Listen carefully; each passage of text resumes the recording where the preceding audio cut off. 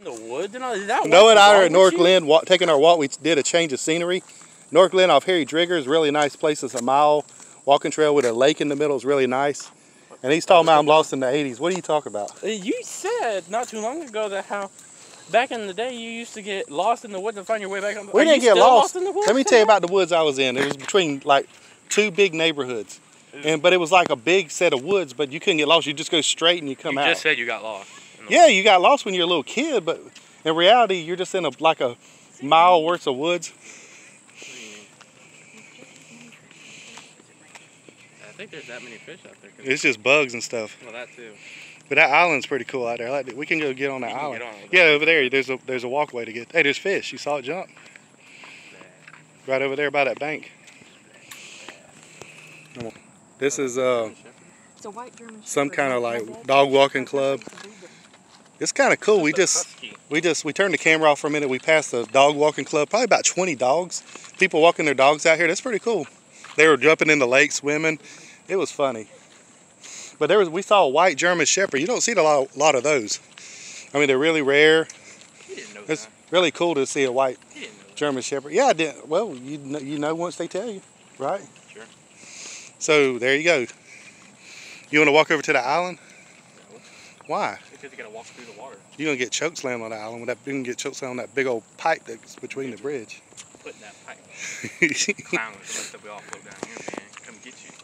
But what else can we play to prove that? What other game would I beat you in real easily? All of them? None of them. Most of them? None of them. Yes. Yes.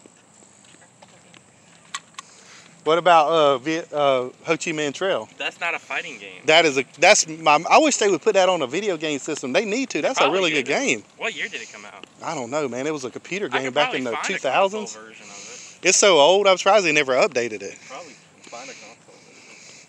They need but the thing is, if we could get the cheat codes, you never lose. Oh, yeah. Undead, ammo. Underscore undead. And then full ammo. Something and same thing underscore full. Is there just two codes or is there three? It's only really two that you need. The only thing about this place is really humid out here because it rained recently, so it's really green and nice. But if you come out here, do not swim in this lake because there's alligators, snakes, all kinds of stuff living out here. You probably come fishing out here if they let you. They do. But I wouldn't come out here and swim. You gotta throw them back. The dogs did, but they got them out of there real quick.